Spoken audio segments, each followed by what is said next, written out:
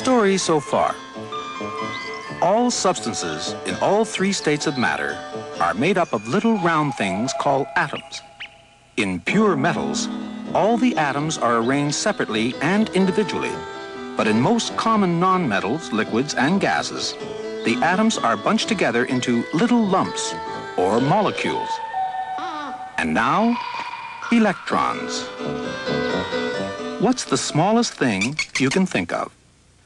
A flea? Yes, that's pretty small. But if you put a flea under even the most powerful microscope in the world, you still wouldn't be able to see the molecules that the flea's made of, let alone the atoms that the molecules are made of. In fact, atoms are so incredibly tiny that from their point of view, you're an unbelievably enormous giant. That makes you feel pretty big, doesn't it? But if you look up at the night sky, you'll see that there are thousands of other worlds up there. From your point of view, they're no bigger than tiny pinheads. But from the point of view of someone on one of those other worlds,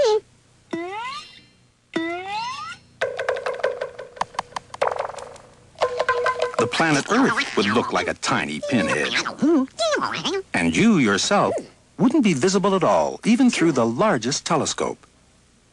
It would be as if you were no bigger than one of the atoms in that flea. But just as there's a lot more to you than someone on another world might think, so there's a lot more to atoms than you might think. Scientists have tried to imagine what you might see if you could ever come face to face with an atom. Here's the simplest model that they've come up with. Your first impression might be that you'd just seen a ghost, since you could walk right through it. This is because the atom consists mainly of nothing at all. The phantom atom. The only more or less solid part of an atom is a little speck of matter right in the middle, rather like the tiny kernel of a gigantic hazelnut. In fact, that's just what scientists call this centerpiece, the kernel. Although they prefer to use the Latin word for kernel, which is nucleus. The rest of the atom is really nothing but a few other tiny specks of matter whizzing round and round. These are called electrons.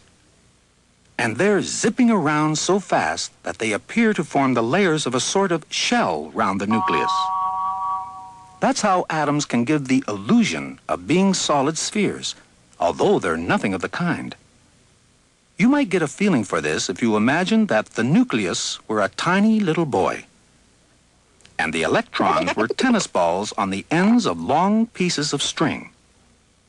Now, if the boy whirls the tennis balls round his head fast enough, you'll think that you're looking at a large, solid sphere, instead of just a small boy playing a rather complicated game of ball.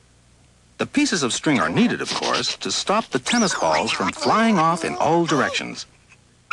In the same way, the nucleus of the atom needs its own pieces of string to stop the electrons from flying off in all directions.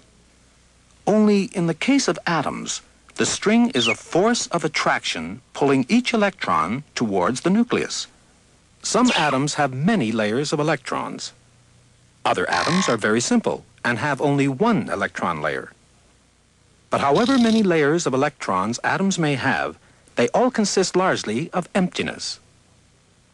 So if ever you're walking along the street, not looking where you're going, and think of it this way. That lamppost is only a lot of molecules, which are only a lot of atoms, which are only a lot of almost nothing at all. So what are you complaining about?